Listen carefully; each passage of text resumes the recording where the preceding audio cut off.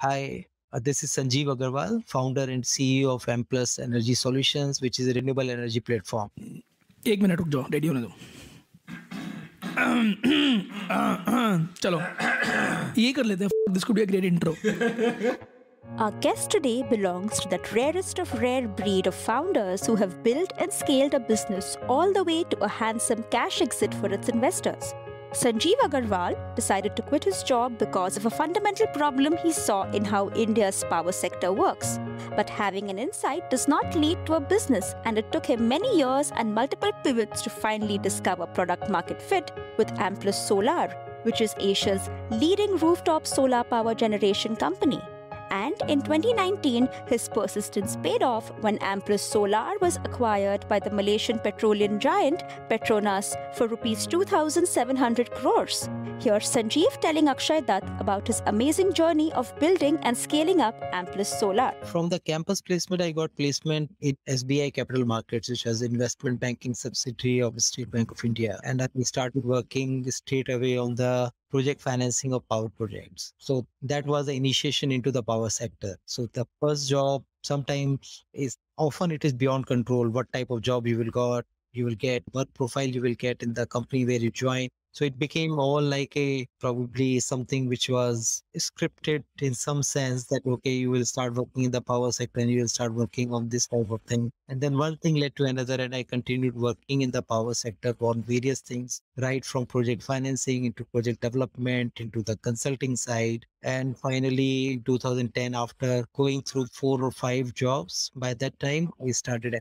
So like you would be working with government companies or like private infrastructure players for their... So project development was happening with the last job, which I did was with AES. AES Corporation is one of the largest IPPs in the world, and the US-based company listed on New York Stock Exchange, a Fortune 200 company. So I was heading the India business development from 2004 till 2010. And between SBI Caps and AES, I worked also with CRISIL, heading their power practice consulting. I also worked in Europe on some of the power trading assignments. So these were like some couple of the things that I did between those 15 years. So an IPP is an independent power producer. That's the... Okay. And they would be selling to the discoms, the state-owned distribution company.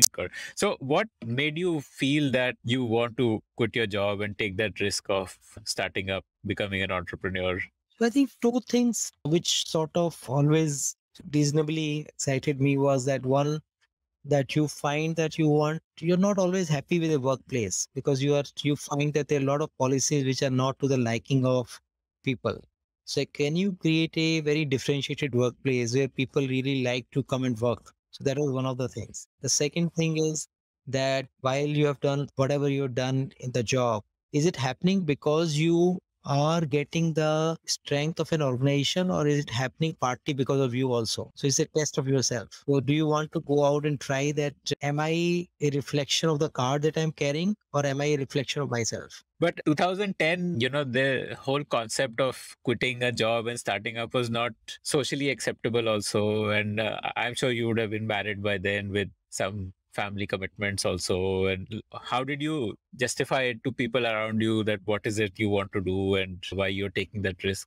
So I don't think I had to really justify to anyone. I think it's more like when you're taking the decision, obviously you have the family commitments and you want to make sure that whatever your things are there, you are able to take care of those. So I was reasonably sure that I'll be able to take care of those things for say like next 2 years. But either I make it work in next 2 years, or do I have enough skills, enough experience to go back into the job market and take a job. There's no certainty that you will ever succeed, right? So you don't need to be heroic. You don't need to be saying, no, I'm going to change the world. You need to be practical about the whole thing and saying that, okay, I will go ahead and try it. And I have got some sort of a financial cushion to handle these next 2-3 years. And during this period, if we are successful, great. If you're not successful, then what is my backup plan? Will I be starving to death after that if I'm failing, or will I get a job back? So with a 15 years of experience and a good educational background, you can be reasonably assured that you may not find a job of 100%, you may find a job 70%. Is that 70% enough for me to survive?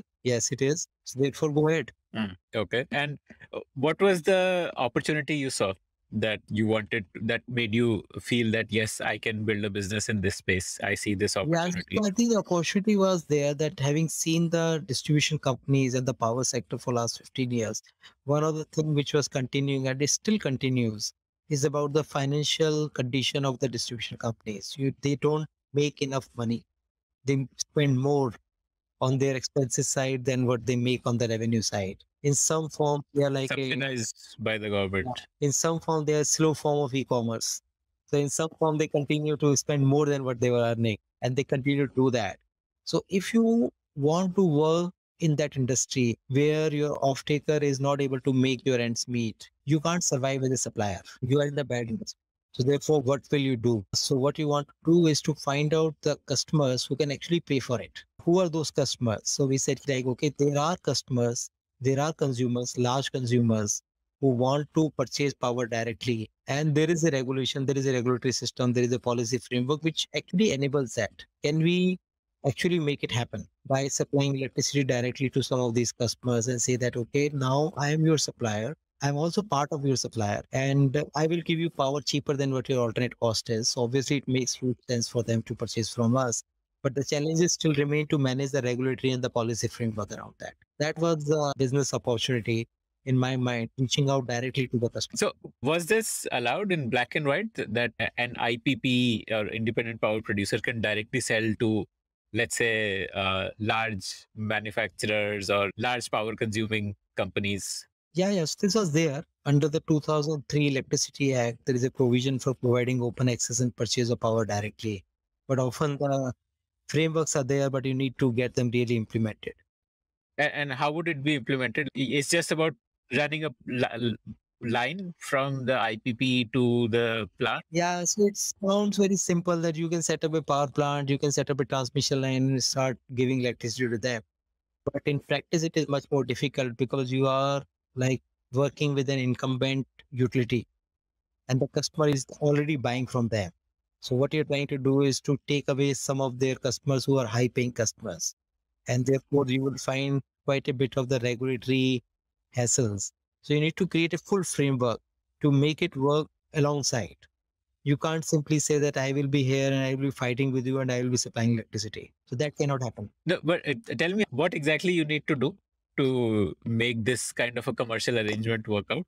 So I think the fortunately what one thing which happened in the renewable space, the government also became little more tolerant of promoting the renewable energy and said that, okay, if you want to supply renewable energy, we will provide you some extra regulations which can make this happen. So the regulations happened in that sense that you can set up the rooftop plants, you can do the net metering of those plants, you can set up open access large plants, you can use our transmission system to transmit the electricity.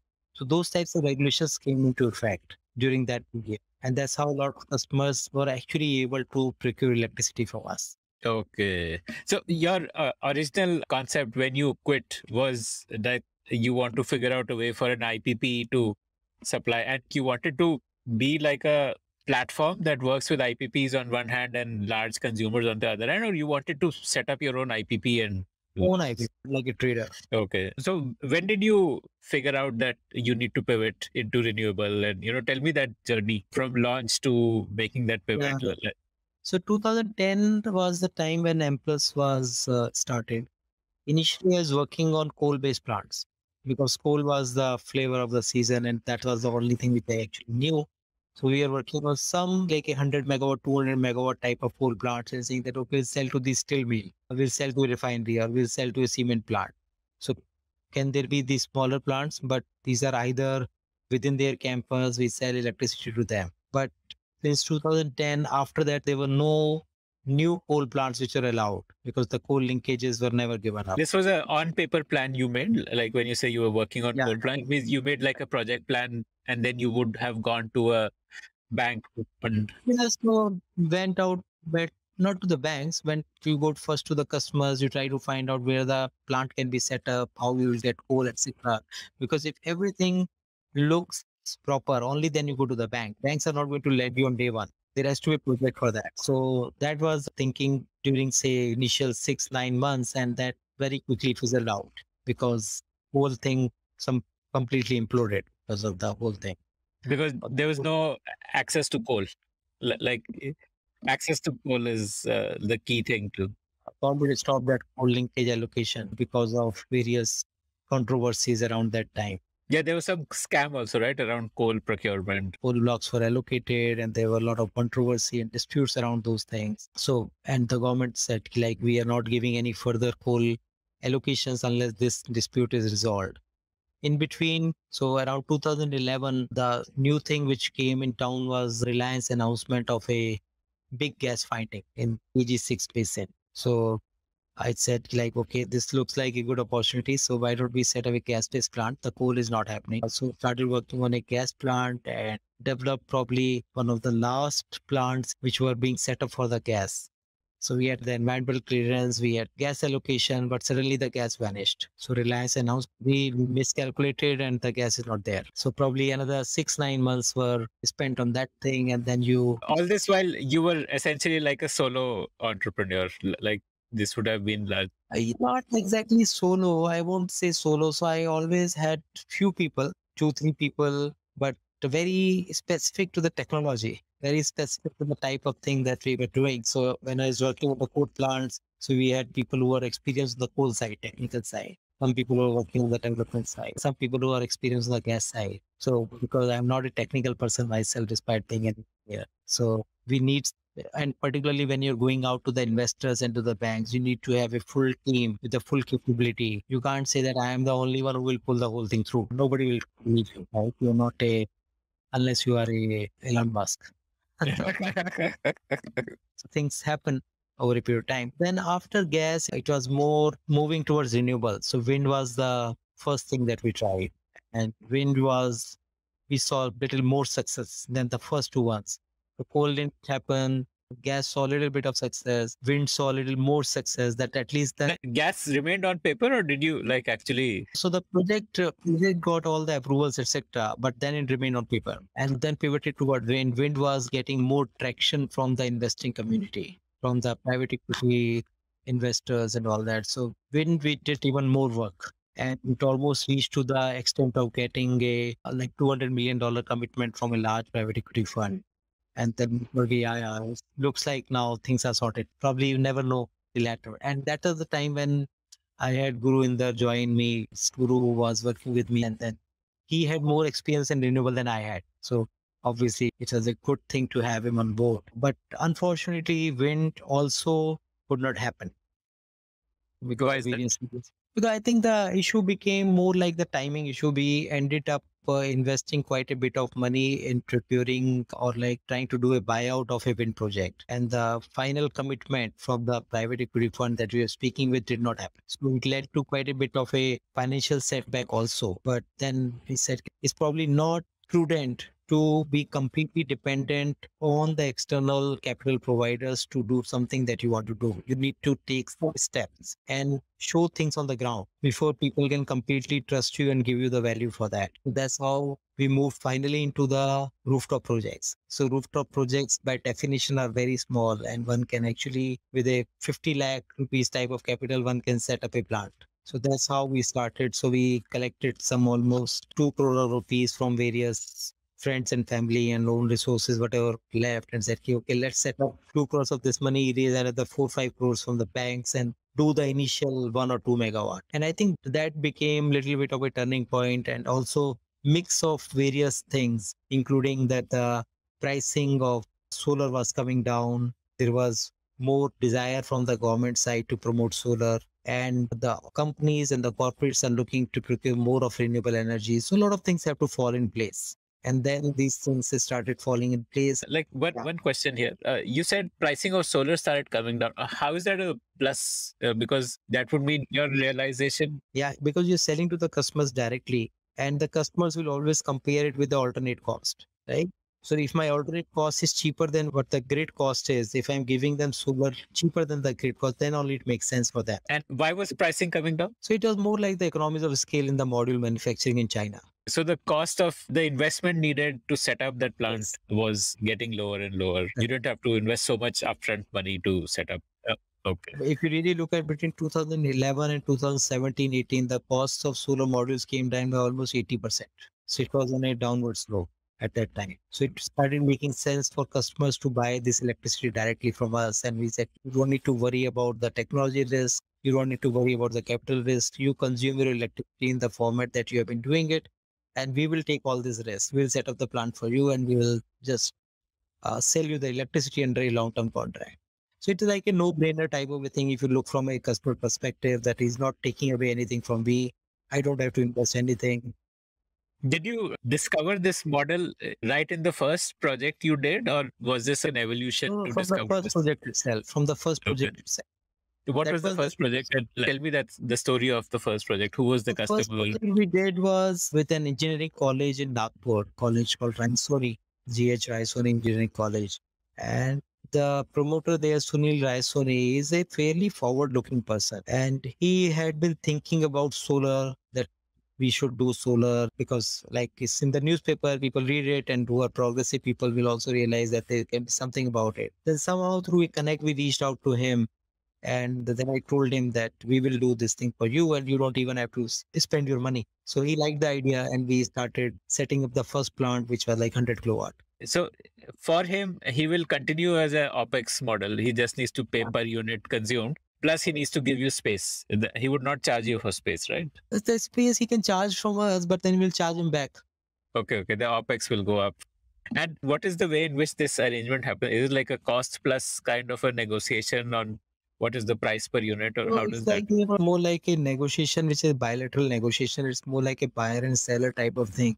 What you think is the value of the whole thing, and you will have various methods of triangulation of the whole thing, that what makes sense. You will think, okay, this is what, if I have to set it up, this is what it will cost me. If I'm buying electricity from there, this is what is going to cost me. If I know correctly, this is the capital cost, how much returns he is making. So you'll do all those calculations mentally, and not like a open book type of a thing that I actually tell you my cost.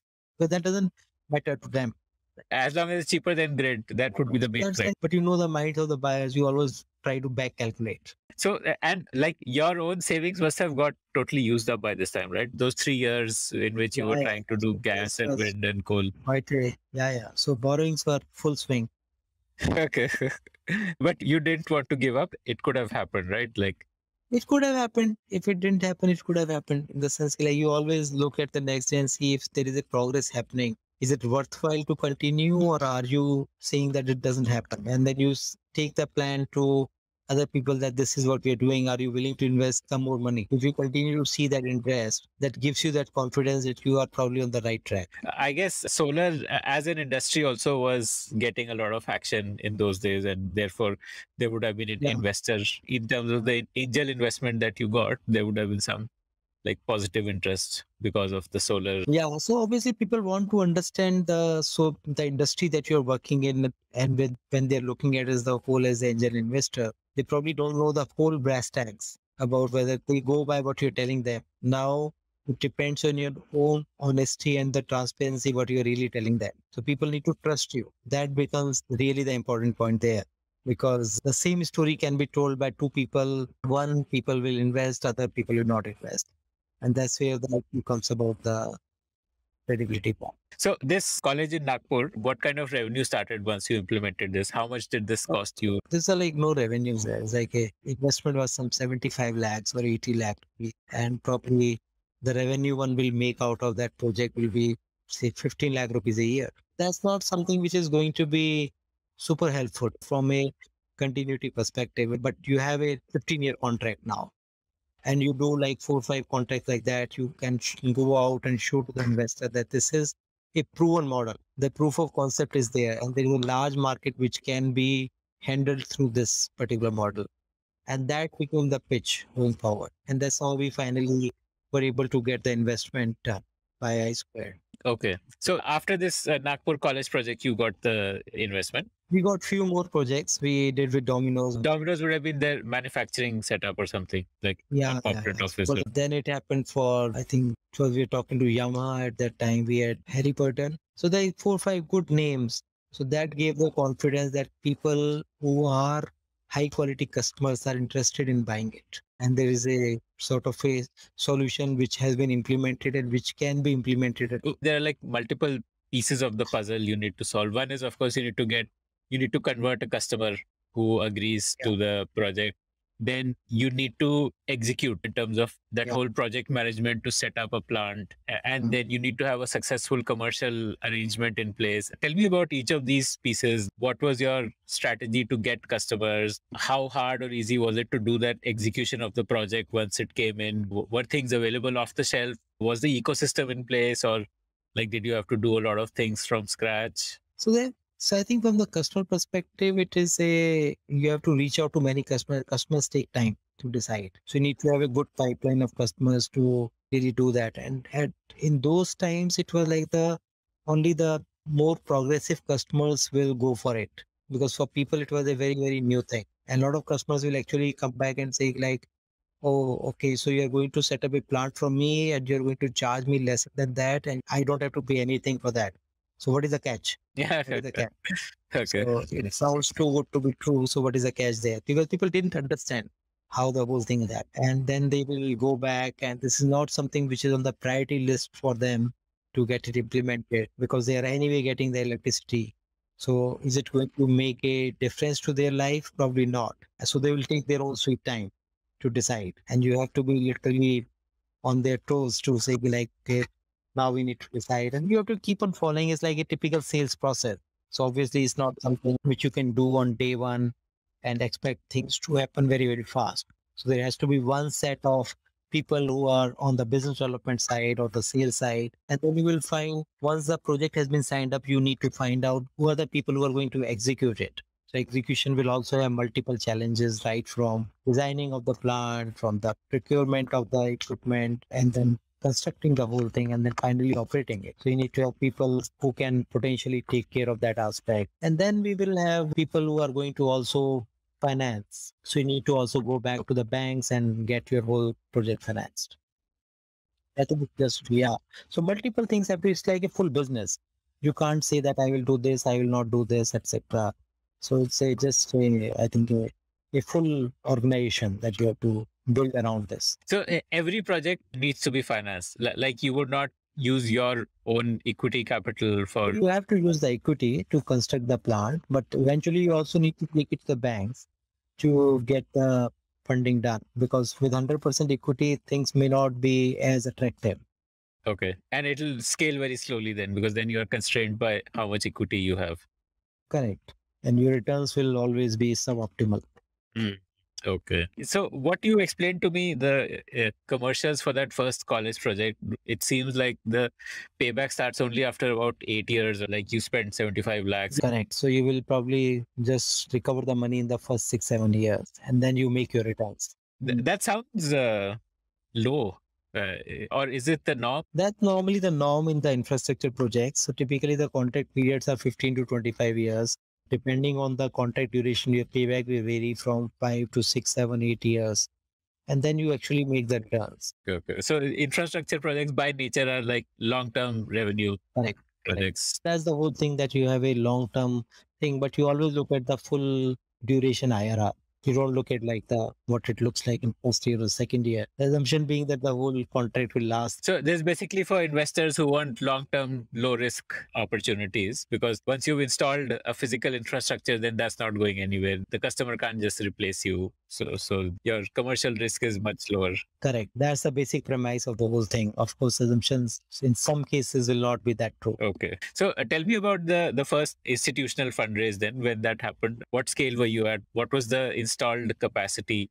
I guess growth for you would be measured in terms of megawatts of capacity, installed capacity. What are the metrics you would show to investors? Yeah. So I think the capacity is one parameter, and obviously you need to ascertain at the project level that every project remains profitable, because every project is a unit by itself. So you will keep on growing that thing, and then I think it close to something like 2 megawatt when we got the funding round done by I Squared Capital, which was the private.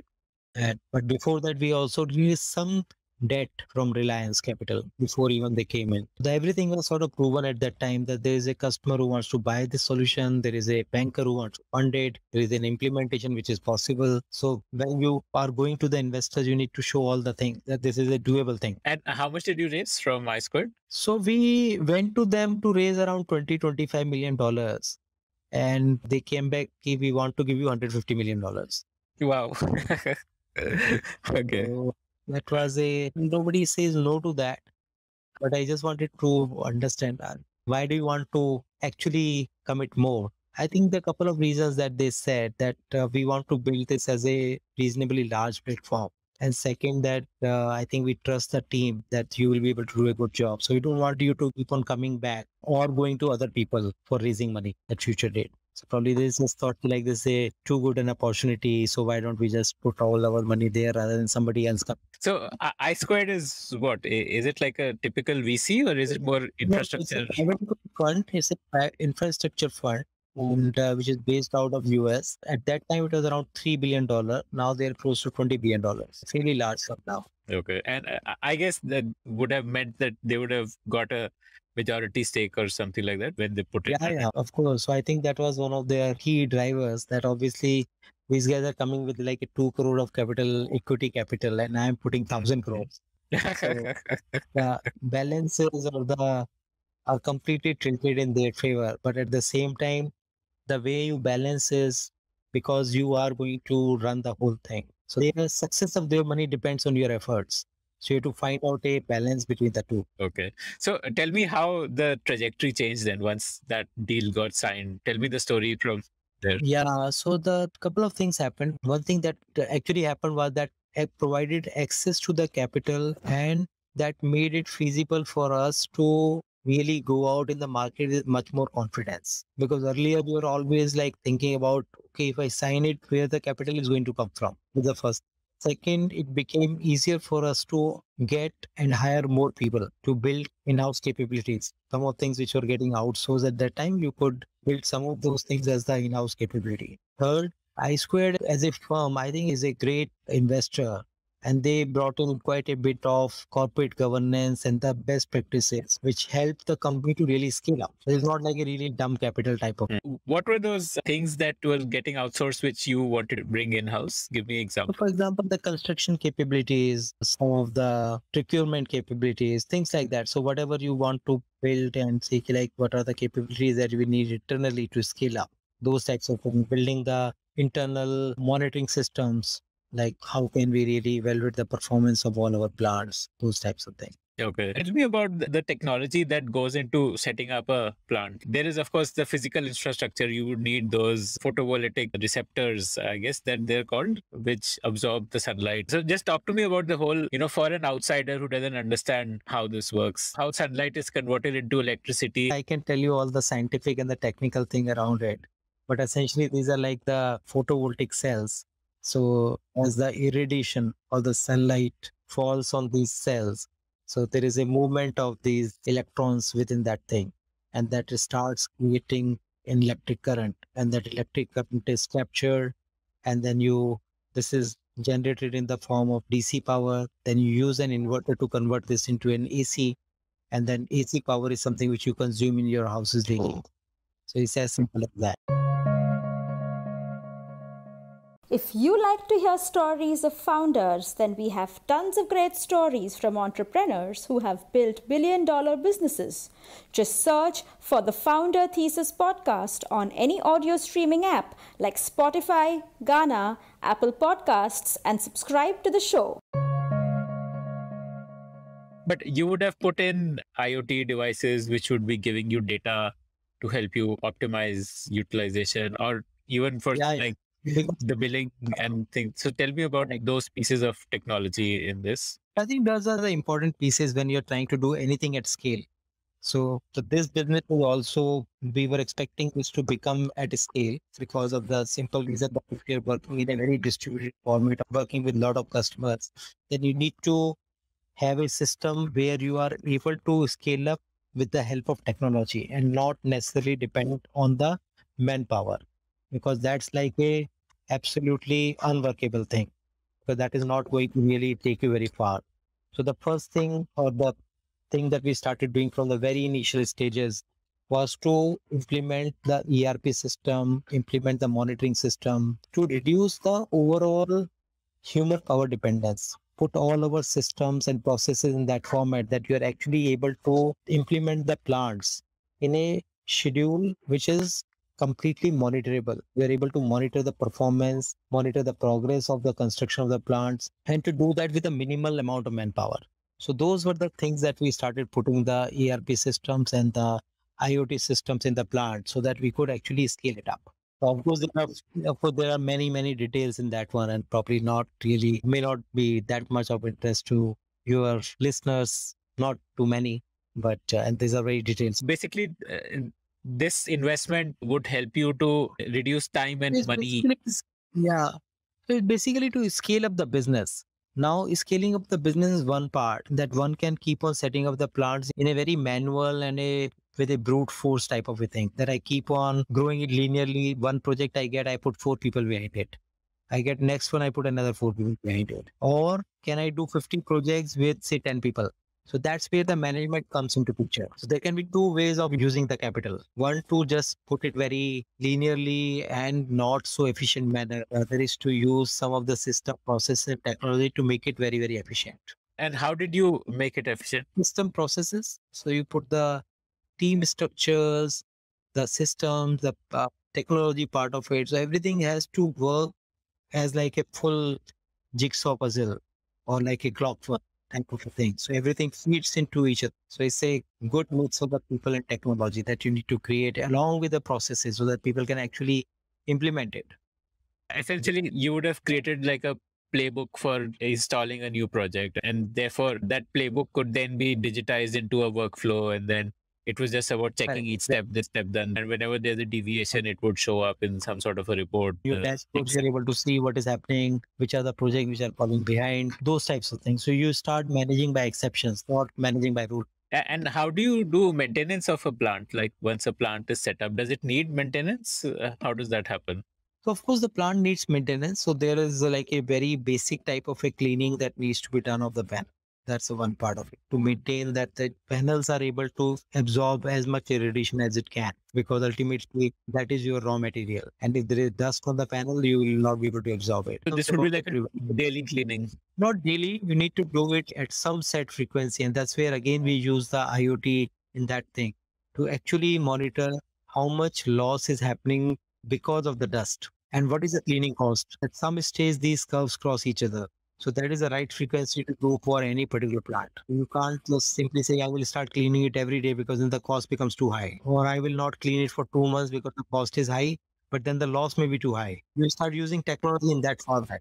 Okay. You were telling me the other things needed for maintenance. So one is this cleaning the dust. So then the other is your preventive maintenance to make sure that all your cables, connectors, your structures, etc., are intact, and do a like a 6 monthly testing of those things. Okay.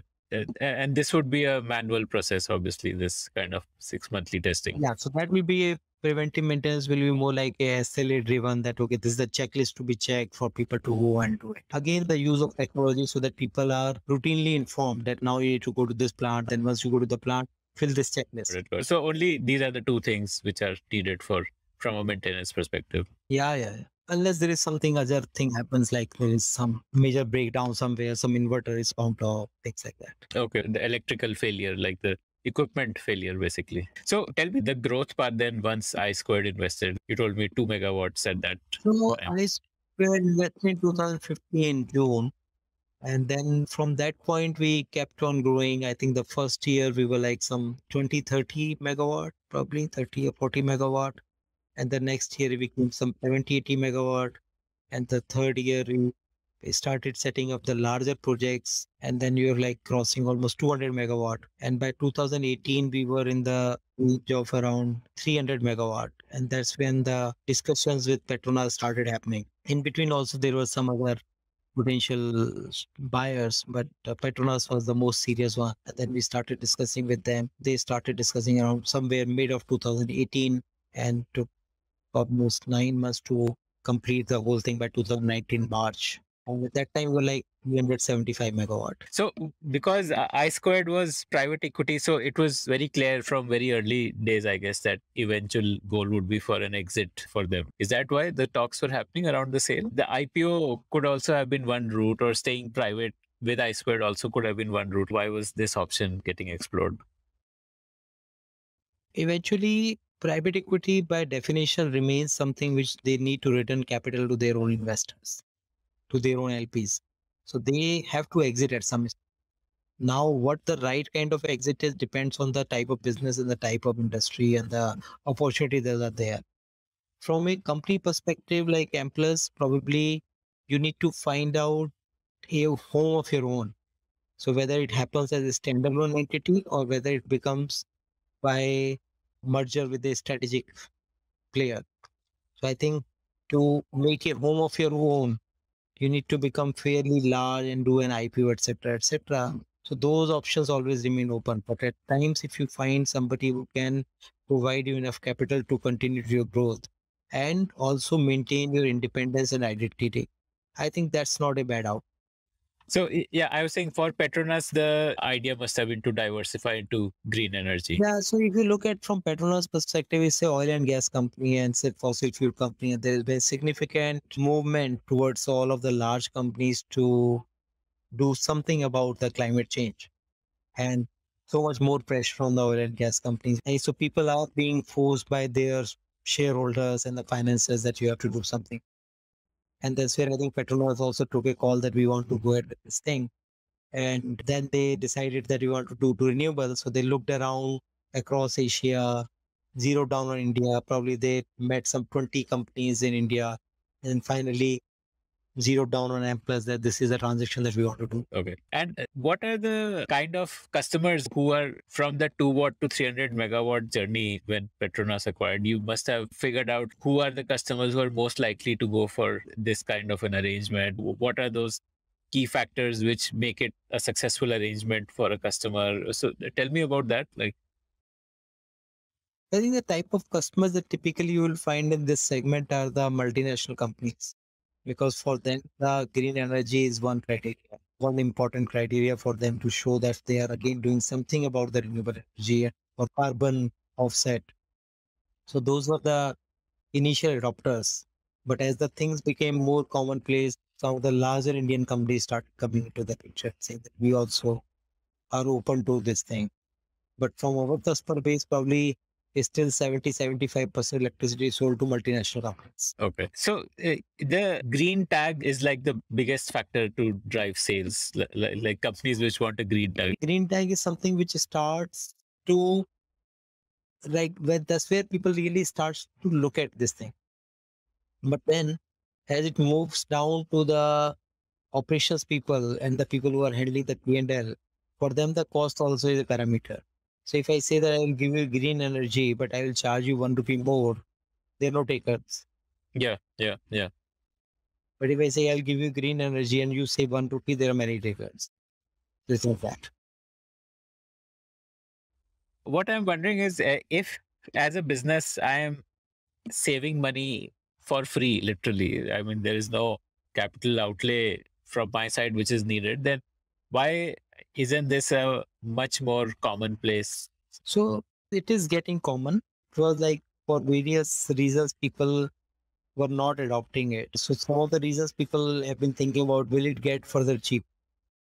Will it get cheaper? That is one reason. Second reason, a lot of the Indian companies don't end up doing it. Should we do it ourselves? Oh, okay. Rather than somebody else making this money, should we do it ourselves? And I think these are the two main reasons, apart from just the simple management inertia. Because not on the priority list. Your clients would have to be like large enterprise clients only. This, I mean, those are the kind of clients which you would focus on, right? Correct. From our perspective, from the security of our investment perspective, that is an important. What is the size of companies that you would typically focus on? We don't go by the size of the companies, we go more by the rating of a company, not so much of the credit rating, because credit rating is one part of it. We go something completely internally, which is like the creating a credit profile of every customer and saying that this is something somebody who is acceptable to us or not. So because this can be only one criteria, we don't even look at the whether it's a profit making or loss making. For example, if you look at someone like an Amazon in India, it's a loss making entity. So if I put one simple criteria that company should be making profit, then you'll never end up doing for Amazon. But will we do for Amazon? Absolutely yes. Right. So why do you do this due diligence? Did you like burn your fingers where some customer became an No, to avoid burning the fingers. It's pretty obvious that, right? You are setting up the plant for someone which is dedicated for them. And if this person doesn't pay you, then what do you do? because your payback will only start after 7-8 years, so you No, need even to. in the first 2 or 3 years, whenever, even if it doesn't pay, then who is at risk? We are at risk. Before you want to make sure that this guy is good in terms of his corporate governance, his own business is strong, and he has all the intentions to pay. And then obviously you sign a contract where a worst case scenario one can go for a legal route, but you don't want to take that route. Right. So, what if a business goes bankrupt where you have an arrangement with them? Is it like pay for use only? So, if they stop drawing electricity, then. If they go out of the business, right? So if somebody's business gets shut down, so we always tell them that we are your partners. So if you are shutting down your business in India and you have no other place to relocate this plant, then we are happy to let you go off free of cost. We'll take away your plant. No problems. So that's where our diligence comes into picture, that to make sure that these are the guys who will remain in business. Okay. So, how did things change once Petronas came in? And Petronas is now like is it like fully owned by Petronas, or and how much did they value Amplus at? So I can't really tell you, but it's in the public domain. Okay. So, tell me the story once Petronas came in. Like, how did things change after that? I think one of the things which Petronas liked about Amplus was the overall work culture. And we take a lot of pride in the work culture in terms of how people are treated and how people are given the responsibility here. So we have some of the very interesting practices, like we had like unlimited leave. We had a no check-in, check-out time type of thing. So we had things like, okay, you can work from home as many days as you want. This is like on pre-COVID I'm talking, not post-COVID. These are the things which are happening at that time. So we literally had no leave register. So for someone like Petronas, it was like a good culture shock. And but at the end of the day, what they started liking about the company was that in the company, everybody was so empowered. Everybody was so much aware of what's happening. They said that this is the company which will really grow. And this is the company where we feel most comfortable in terms of the culture. Because business, many companies do. But where do you get the right culture? Okay. And that 300 megawatt when Petronas acquired, what is that number today? Did you continue to grow during COVID, or I'm assuming? Yeah. We just continue. We continue. We are now over, I think, 1100 of megawatts. So it's almost 3 times of Petronas came in. Wow. Okay. Okay. That's like massive growth, like in the last 2 years, basically. Yeah. Last 3 years. So we continued with our own thing. And I think during COVID, etc., didn't really impact us that much because we kept business largely as much normal as we could. But I think I have a firm belief that you just can't stop. You have to find out the opportunity during these times also, because there is a way to do business. Either you can just sit back and start blaming the world. Okay, Chinese have put the COVID here and this is happening. Yes. The government is not doing this. Government is not giving us money, or you find out a way to do it. So, how did you change the way you do business to deal with the COVID situation? So I think the initial few days were little suddenly because the lockdown, like many other things, was very sudden, and therefore we immediately started getting at least the top 20% of the team together onto the Zoom calls and started discussing about what can be done now that you can't really move out of the house. So we started working on some of the pending internal systems and processes that can be make them more efficient during this period of whenever it lasts, till we are not even allowed to go out. So we started working on some of those things which would not have been done in those normal times. So those things started shaping up. Some of the things started getting automated. Things started happening. People still remain like we used to have like almost 2 or 3 times in a week, the Zoom calls. People were having the calls in their own smaller groups. So things kept on moving, didn't stop. So whatever we could do without interacting with the outside world, so those things you fix. And then as things started little bit opening up, we started moving out. Our people started going out. Construction operations resumed. Electricity was also an essential commodity. So therefore, the movement was easier for our people. So things kept on moving. And from a consumer perspective, from the customers also started realizing that during this period, we need to find out every possible way of saving. So a lot of people for whom the solar was a little bit at the back of the burner came in front. And they also started deciding about the whole thing. I think overall, you have to find out and be in front of the customer with your solutions, even during the tougher times. You have to find out what works. Okay. The customer demand did not see a dip. See, the interaction obviously saw a dip, but there is a more receptiveness. Let's say, for example, there is a corporate park where your plant is installed, and because of COVID, there is work from home, and so therefore ACs are not running, for example. So there is less power consumption. So what happens in Yeah. such a scenario? That hit is yours, like the less power consumption? So we have this facility called net metering. So whatever electricity is being generated gets pumped back to the grid. So we get the credit of that in the later period. Now, if there was no consumption for 1 year, that would have been a loss. But because things kept on going up and down, so that electricity got consumed eventually. But in some cases, like the educational institutions, like the colleges, schools, etc., which remained shut, there it became a problem. So in some of those cases, we had to let go of that electricity. Like when you send the power to the grid, you get paid for it, or your Electricity you're sending out, you get the electricity in lieu of that. Okay. Got it. So you are able to track this, and then your customer will still pay you, even if they've not used it at that time. Okay. Yeah, they will use it sometime later. Okay. But is there an opportunity for excess power to also be sold to other customers or back to the grid if there is a plant which is making more than what the customer needs? Does that ever happen? That is not allowed Okay. in the regulatory Okay. system. And do you also, so you don't really need to worry much about storage, right? Because whatever excess is getting produced will go to the grid, and therefore that Correct. is, it's like a virtual storage. Yes, that's right. Okay. And what do you see happening today? That 300 to 1100 jump, is this largely driven by the cost cutting drive, or is it that more companies are now getting environment conscious and there is that whole ESG drive? I think more of the ESG drive, people getting more comfortable with the technology, higher adoption rates. So basically, like mix of everything.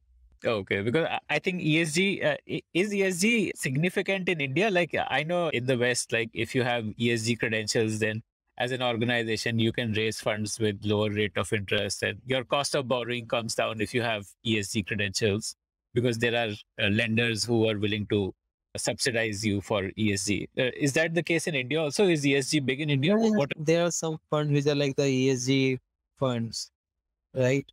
And so these ESG funds are investing and providing capital to the companies which are more focused on the ESG side. But I think it's a little bit of a difficult thing to measure. So the measurement of the ESG remains a challenge. But of course, there's a global and as well as in India, there's a good interest in the ESG type of way. And ESG goes beyond just simple renewable energy. This includes so many other things. So what do you think is in the roadmap for Amplus now? What's the path ahead? Are you looking to also diversify outside India or into other spaces beyond rooftop solar? That has already started with Petronas. Even before Petronas, we had gone into Middle East. With Petronas coming in, we obviously are able to provide more services in Malaysia. Petronas is also considering setting up a dedicated unit for handling the clean energy transition, which will include renewable, which will include electric mobility and hydrogen.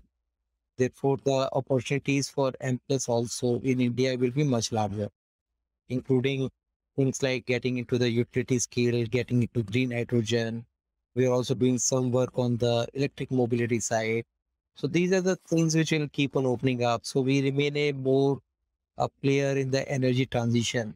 What are some of those projects you're doing, like in mobility? Mobility, for example, we are providing vehicles to our existing customers like Amazon, Big Basket, etc., saying that, okay, these are the electric vehicles that you're providing to you.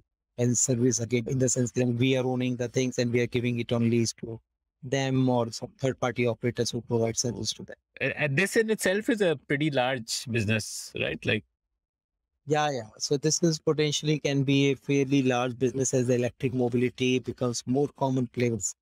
It's important for a oil and gas company also to understand where their demand is shifting. but do you have aggressive plans for this? Because this by itself can become like a unicorn of its own in a couple of years. Yeah. So I think that the plans are there. Depends on the ecosystem because the ecosystem also includes manufacturing of good quality vehicles. That Right. ecosystem kicks in only then the adoption and the reliability will be of high level. Unless that happens, people won't be able to fund to a very large extent. And what are the other initiatives besides on the mobility? We are also working on the residential solar, so which becomes like even smaller plants. So we are setting up for the sim like the household, setting up on their roofs and trying to see how can we give them a product which is more aesthetic as compared to the normal solar plant, because this is not something like industrial use. This is something for a outdoor. Can we make it more like a lifestyle type product? Can we also help them in getting more information about their energy consumption patterns? So those are some of the things which we're working at the tail level. Okay. This would need a very different kind of an organization to deal with it, right? You would probably need to make it more self-service because if you were to maintain it, then that might become very expensive. For you to maintain a 1 megawatt plant, the efficiency is much higher than maintaining multiples. Yeah. So these residential plants we sell. We don't sign the PPA. It's something additional that we sell. We don't get into that electricity. Mm. So the connection is a huge challenge. And what is the cost of this? So it depends. I think the cost has been varying now. I think it's like per kilowatt around 45,000. And like say for a 3-story building, how many kilowatts would they need? Depends on the rooftop available. We will consume much more than what the rooftop can support. Okay. And is there a government subsidy? The government has at least said that they want to give 30% subsidy for the residential. So if that is available, yeah, I think that is something which can be definitely available by the individual customers. So this becomes like Tesla has that division of rooftop solar. So this would be like the Indian version of that. If you like the Founder Thesis podcast, then do check out our other shows on subjects like marketing, technology, career advice, books, and drama. Visit thepodium.in, that is thepodium.in, for a complete list of all our shows.